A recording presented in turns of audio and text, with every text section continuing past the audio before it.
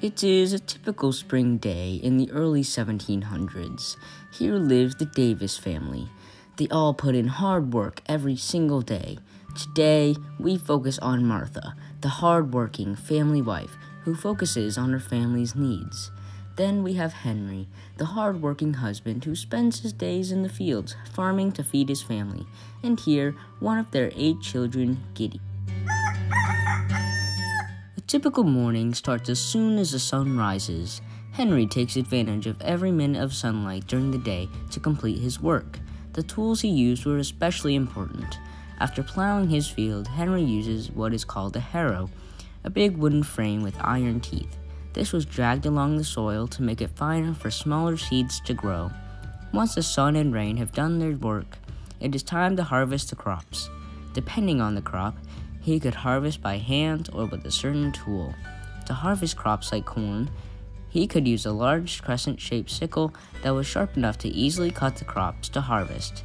This was not an easy job. Every morning, Martha sets a table of food. This morning is porridge. Breakfast was quick because everybody had to get back to work. In the field, Henry tills the field in the spring. He can do this work by hand or use the help of one of his horses. Horses were expensive, but one of the best ways to work in the field, and one of the best sources of transportation. On Sunday mornings, every family was required to go to church, so the Davis family makes their way to church on this morning.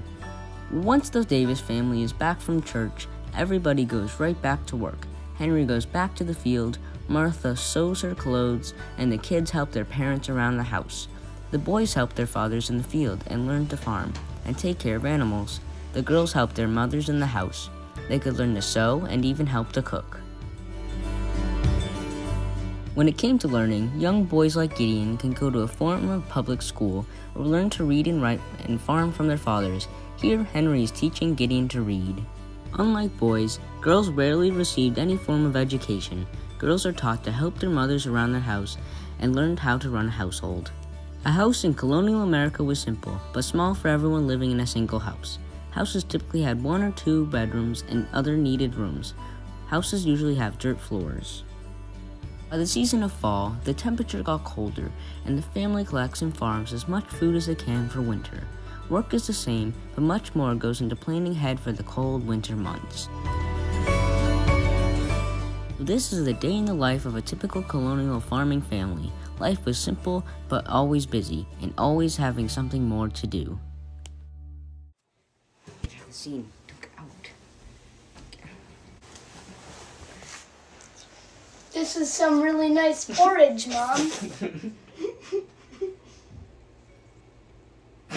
I don't know how long it's supposed to go for, so... Okay. Looks like he was gathering air. Nice short.